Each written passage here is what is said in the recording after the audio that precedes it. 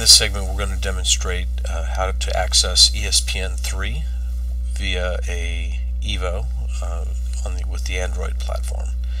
To do this, we're going to run Play on TV, which will connect to a computer that's located at my house that has logon information for a host of applications, but specifically in this case ESPN3. So essentially my home computer will be receiving directly off of the internet the broadcast from ESPN, in this case of a softball game from Tennessee and Georgia, and then we'll be playing it from my computer across the internet to the Evo.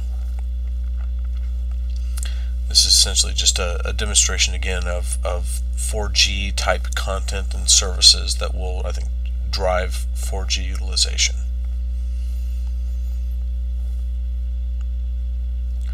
One nuance to Play on TV is there's many times that the screen stops waiting for some type of a touch or a prompt. So as you saw, we needed to press it to get the video to load, and then press it again to play the video. Again, this is live content rather than stored content, so we will be getting live feed from the actual game.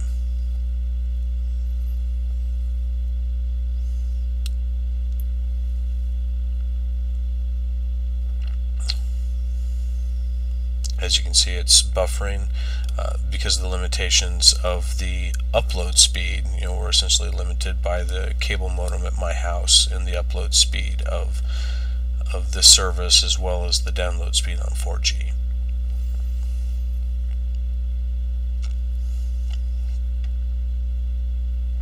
And we now have the live game playing. So it's again a demonstration that live sporting events can be easily delivered across 4G services, even in this non-optimal environment where it's being delivered from a home PC up to the internet and then back down.